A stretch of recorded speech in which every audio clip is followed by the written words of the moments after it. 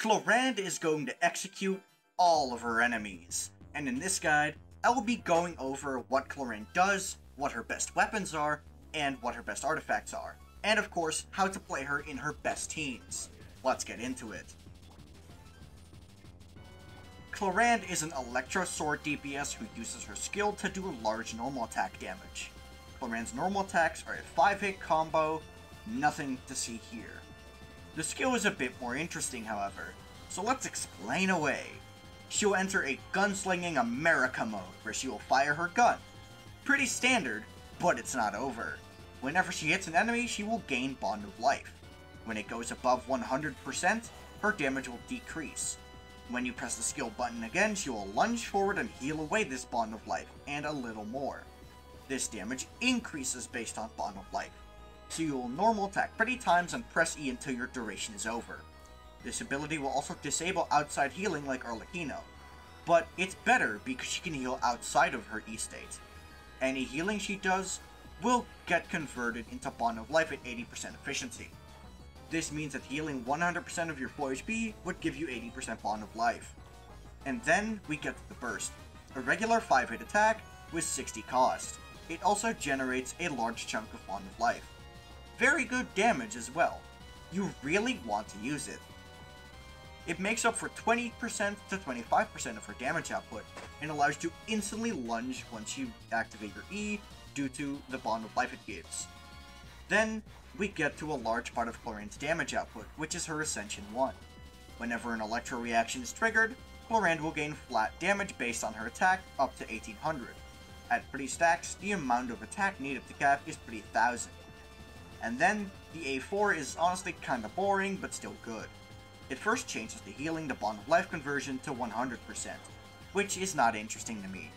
What I find interesting is that it gives up to 20% crit rate when your Bond of Life changes when above 100%. This will be stacking up quite fast, so it's a pretty good passive. Our talent parity is pretty simple due to her kit's laser focus on her skill's normal attacks. Next is her ult. It has some good damage, so you want to level that. Her regular normal attacks are genuinely useless, so don't level those.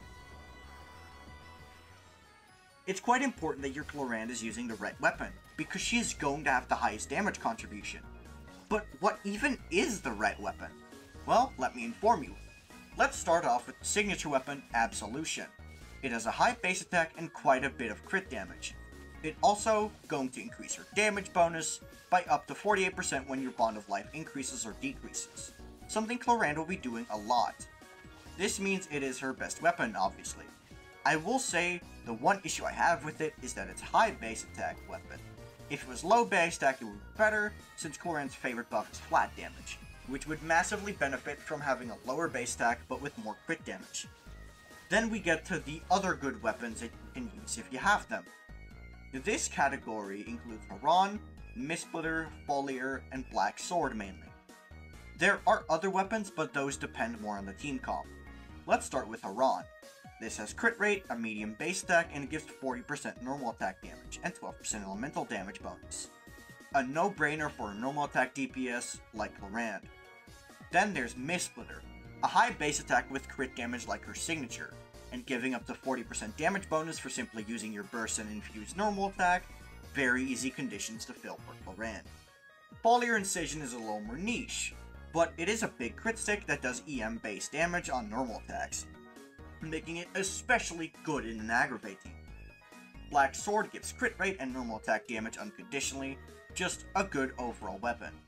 If you are looking for something a little more free-to-play friendly, there's always Harbinger of Dawn and Finale of the Deep, being 3-star and craftable respectively. Harbinger of Dawn gives a lot of crit, but this comes at the cost of very low base attack, making it less good for capitalizing on Clorinde's A1. First I complained about having a high base attack, but now I'm complaining about low base attack. Just can't win here. Finale of the Deep is the opposite. It gives a lot of attack, but not much else. If you liked the guide so far, be sure to like and subscribe.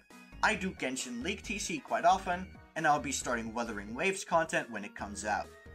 So, let's continue the video now. As for Clorinde's sets, you'll be pleased to know that she has plenty of options. Let's start with the best in slot.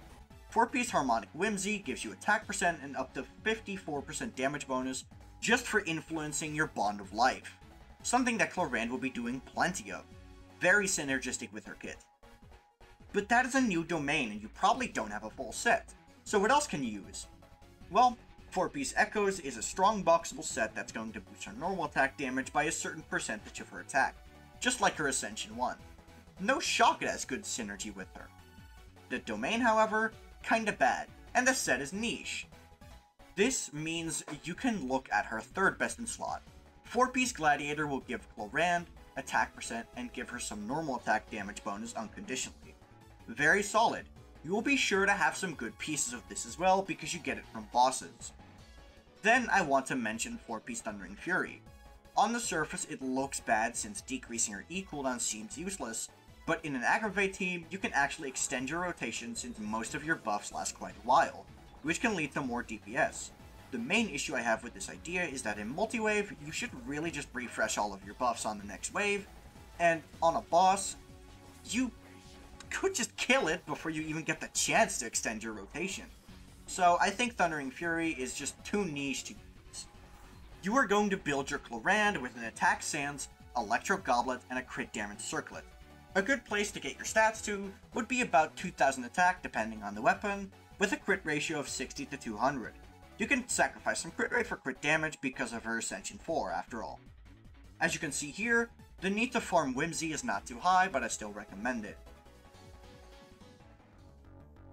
As an Electro carry, Clorinde is very quickly being put into aggravate teams, but that is pretty shallow if you ask me. She can do so much more, so here are some options. Let's start with the standard aggravate team that everyone's putting Clorinde into, which I believe is her most universal team that I expect everyone to play. This team consists of Clorinde, Fischl, Kazuha, and Nahida. Clorinde is obviously the carry here, nothing much to say. We used Fischl for incredible damage output in the aggravate team comp, as well as generating a lot of energy for Clorinde to the point where she likely doesn't need to build energy recharge herself. Next up, Nahida, the best Endro character in the game with a massive EM buff, no need to explain further here. And then last, we have Kazuha with his great buffing potential and grouping. This team is not as set in stone though.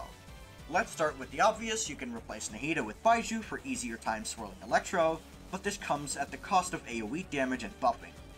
You can also replace Fischl with a C6 Sora to Omega focus on Clorinde's damage output. Next, I want to present you with a hyper carry team.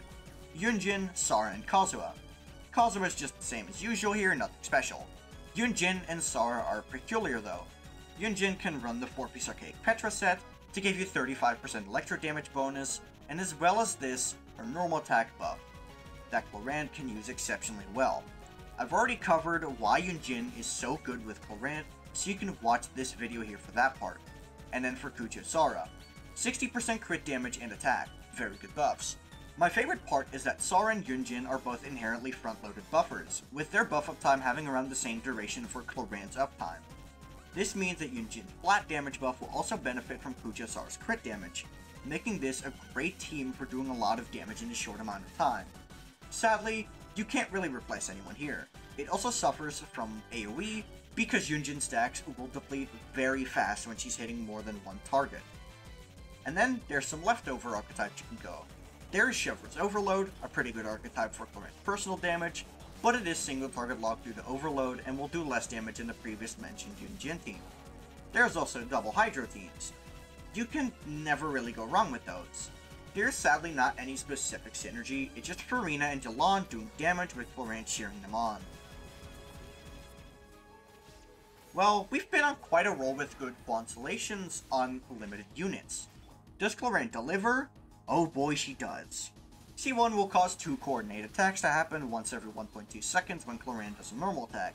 A pretty good damage increase actually. C2 will upgrade her A1 passive to be quite a bit stronger. While I do not believe this is better than the C1, it's still a strong Constellation. C3 will level up her skill. It's a majority of her damage and an okay damage increase. C4 will just casually give you 200% burst damage bonus based on your Bond of Life. If you like nukes, you will like this C4. And then there's the C5, which will level up her burst. Before, I would have said it's kind of a mid-constellation if it weren't for the literal previous constellation being the C4. But I still don't think it's as good as the C3. And then C6. This might just be one of the most busted C6s. It will give Clorinde 10% crit rate and 70% crit damage when she uses her E. Already off to a good start, but it's far from over. She costs up to 6 coordinated attacks as well that do 200% of her attack. Quite good, but wait, it's still not over. She will also gain 80% resistance to every element and interruption resistance for a whole second after her E lunge. Congratulations, you will now never die. These are all very good constellations, so if you want to see C6 her, have fun. I think Clorinde is definitely the savior of Electra I've been waiting for, and I could not be happier about it. She might just end up being the most fun character to play in the game aside from the 2 Geo characters that I got to C6, and I'm very excited to play her. I hope I helped you guys with your Clorinde building, but that will be all from me. Peace.